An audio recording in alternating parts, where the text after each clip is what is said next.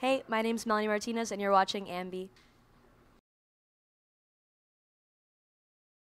Hey everyone, it's Alicia from AMBY, and I'd like to welcome you to an interview with Melanie Martinez. How are ya? I'm good. How are you? I'm awesome. I just want to say thank you very much for taking the time to have a chat. This is definitely something we've been wanting to do for a while. So Sweet. Thank you for having me. First thing I want to start things off on is discussing Crybaby, your debut record. The first thing I got out of it is it's such an emotional and personal album. You talk a lot about yourself, people you've dated in the past, and a lot of people you know. Was it hard for you to initially let down that wall of privacy and just kind of put it all out there for all your listeners to hear? Not really, because I feel like it's really hard for me to explain how I feel, like, in person to people, and, like, just in general. I'm not very good at, like, expressing how I feel, but, like, writing is kind of like therapy for me, so it's really easy to talk about things that I wouldn't talk about, to just anyone, so. Nice. There's a song on the album called Pity Party. You really tug on my heartstrings on that one. Like, it was something that's relatable to a lot of people. So I was curious, was it written about you, someone you knew, or was it kind of just to get those feelings of, like, anger out there? Honestly, like, it was kind of just, like, I just wanted to tell the story. It's part of the story of the album, so in her story, in Crybaby's story, it's kind of like this turning point for her. And, she kind of gets a little bit crazy after that point, and I feel like it's just a change within the character, really. But, it was really fun to just, like, make up a story about no one showing up to her birthday party. In the video, you pretty much lost control. So much fun. It was so much fun. Was there a favorite part of that? Because you were destroying everything. There was screaming, like cakes being tossed around. Yeah, the ripping of the teddy bears was probably my favorite part. Okay. Yeah. Nice. I enjoyed watching that. It made me want to have, like, my own little set to be able to do so much everything. fun. Well, a great thing about the album, another aspect I enjoy, the lyrics have this real, and excuse my French, but there's like this real fuck you mentality to a lot of them. Ones I have here is I can cry if I want to, and whoever said I give a shit about you. They're just really good lines. So I was curious for those. What exactly drove that passion behind these lyrics? Because a lot of the lines, as I mentioned before, are personal, but they also go back to, like, I'm just going to give it to you right now. Like, be straightforward. Was that the intention? Yeah, I mean, I think that I was just trying to let all of my emotion out throughout the whole entire album, and, like, I'm very honest with, like, lyrics and stuff like that, and just because it's really my only time that I have to, like, actually express how I feel, so I just, like, go, I'm pretty straightforward. And the record, like the Dollhouse EP, a lot of the thing was inspired by your love of vintage toys. Mm-hmm. That's right. So I know you carried that on to the debut as well. What are some of your favorite toys, whether they're ones you own or ones that you really like? Okay, so my favorite ones that I own are probably my Rushtons. They have, like, really soft, like, plush bodies, and then they have, like, rubber faces, so they'll be, like, doll faces or, like, a cat or, like, a dog or whatever, but those are my favorite. And then I love the squeak toys, and those are actually, like, a huge inspiration for, I think, the next album that I'm working on. But yeah. Something's in the works already? Yeah, I mean, like, I'm just, like, writing and kind of figuring out, what's going to come next, but I'm really excited. There's already, like, a few songs that I feel really good about, but cool. Yeah. And when you're on the road, do you get time to search for new toys? Is that something? Yeah, online. Just, like, Okay. whenever I'm, like, in the car and, just searching. Yeah. Okay, cool. What's been your favorite find?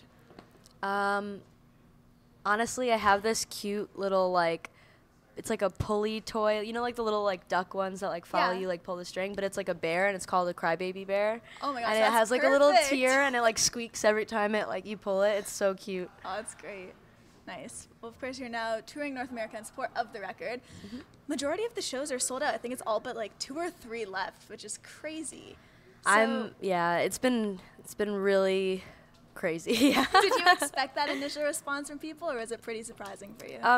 It was definitely surprising. I mean, it's definitely been, like, a big jump from the last tour, so I'm really grateful, for everyone's support and for all the people who have come out to the shows. It's really awesome. When it came to packing for a tour, because anytime I see you on stage, you have these incredible outfits. I was going to get to that in a moment, but what are your essential items that you're going to have to bring along with you? Honestly, like, I don't really have any. I just, like, I don't know, I guess I just need, like, the regular, like, things like a toothbrush and, like, all that kind of stuff. And then, like, I've, like, stuffed animals, and I have a lot of toys in the car with me. And, like, cookies and snacks and stuff in the car, and that's really it. Okay. Yeah, I don't know. And you take this DIY mentality towards a lot of your videos, and you actually do some of the props for them, you direct a lot of behind-the-scenes stuff for them. So your outfits, are those things that you also put together as well, or create certain things? Sometimes, yeah. But I also have a friend, her name is Stella, and she makes, like, incredible clothes. And we'll just, like, collab, and I'll just, like, you know, talk to her about, like, cool ideas for, like, the next, like, show or the next, like, performance thing. And she's been recently making, like, I have a couple outfits, actually maybe, like, a few that she has made for this tour, so. Cool. Is there a favorite one that you kind of put on, or? Yes. Okay, which is that? Okay, well, right now I, like, love this, like, she made me, like, this two-piece, like, red, like, vinyl outfit. One, they have, like, it has, like, gold lace or gold trim on it, and it's really pretty. And then there's, like, this alphabet jacket, so it just has a bunch of, like, letters all over it. And it's, like, iridescent. It's really cool. Oh, that's neat. Yeah. I saw something from another interview you did. I think it was, like, last summer at South by, and it was a shirt. It was, like, furry, and it had the alphabet all over it. Yeah. So it's similar to that, kind of? Kind of. Like, Okay.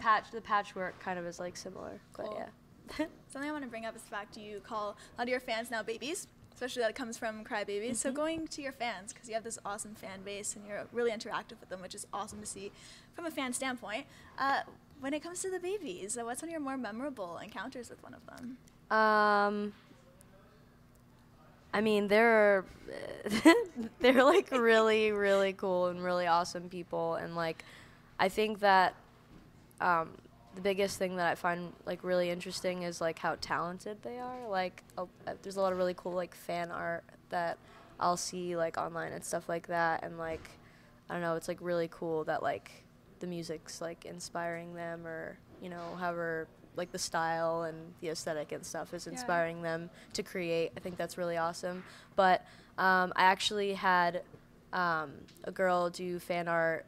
She was like, she was like sending fan art for a while, and I was like in love with her artwork, and I started following her, and then I actually asked her to do the artwork for the album, and she's the girl who did all the storybook artwork for the album. Oh, she originally did fan art for me, so like it was really cool to like, you know, bring her onto the project, and she was like really excited about it, and she killed it. She's really amazing. She's like one of my favorite artists. Oh, so. that's really neat. Yeah. Well, to wrap everything up today, for your fans who will be viewing the interview, is there anything you want to shout out or say to all of them?